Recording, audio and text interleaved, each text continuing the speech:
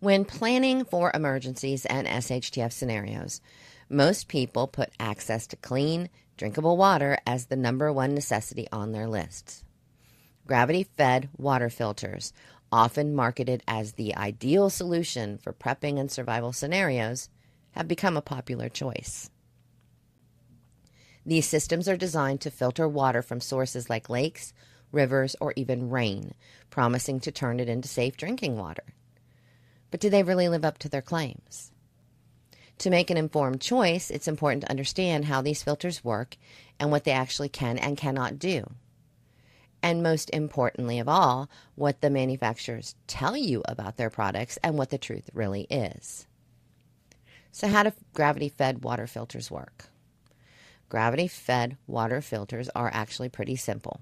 They operate by allowing water to flow from an upper chamber through a filter and into a lower chamber, relying on gravity to do the work. So they're basically a fancified version of the do-it-yourself filter of sand, charcoal, gravel, and a filtering paper or cloth. The filters inside are usually made of activated carbon or ceramic, and a lot include additional substances like silver to help prevent bacterial growth. While these systems can remove some impurities and improve the taste of water, their actual ability to handle untreated water from natural sources is more limited than people realize. The problem with marketing claims.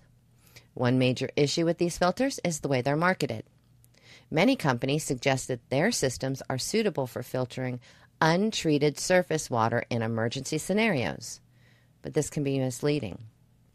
Let's look at some of the common claims and the potential issues with those claims. Pathogen removal. While these filters can handle certain bacteria, they often struggle to remove smaller pathogens like viruses. And this is especially bad in emergencies where water sources might be contaminated with both. Unverified longevity. Many brands claim their filters can process thousands of gallons of water before needing replacement. For example, some systems claim a lifespan of up to 6,000 gallons. Some claim 3,000 gallons per filter. Well, that all sounds great, right? But without third-party certifications or any independent testing, it's hard to verify if these filters remain effective for that long, especially when handling untreated water. Disinfection misconceptions. Some manufacturers highlight that their filters use silver, a material known for its antimicrobial properties. Well, this might lead customers to believe that these filters also disinfect water. However, silver in these filters doesn't kill pathogens in the water. It's pretty much primarily there to keep bacteria from growing inside the filter itself. And organizations like the Environmental Protection Agency and others do not recognize silver as an effective water disinfectant. Certification and testing. What's missing? When choosing a water filter, certifications from reputable organizations can give you confidence that a product works as promised. ANSI Standard 42 certifies that a filter is for improving water taste and removing chlorine. ANSI Standard 53 verifies that a filter can reduce harmful contaminants like lead. Unfortunately, many gravity-fed water filters on the market lack these certifications.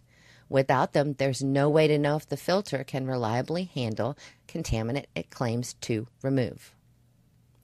Even some of the most popular brands, including the biggest brand name in this category, don't submit their products for independent testing, raising questions about the truth of their claims. What about long-term use? Another concern with gravity-fed water filters is their potential for recontamination over time. Here's how this happens. Filters remove chlorine and other disinfectants from the water, which means bacteria can start to grow in the filtered water or inside the filter itself.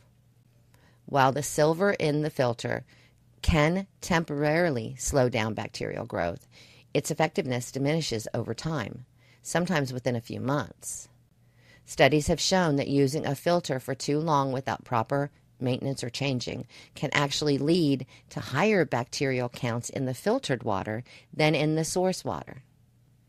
This is especially risky during emergencies when you might not have access to replacement filters. The role of disinfection.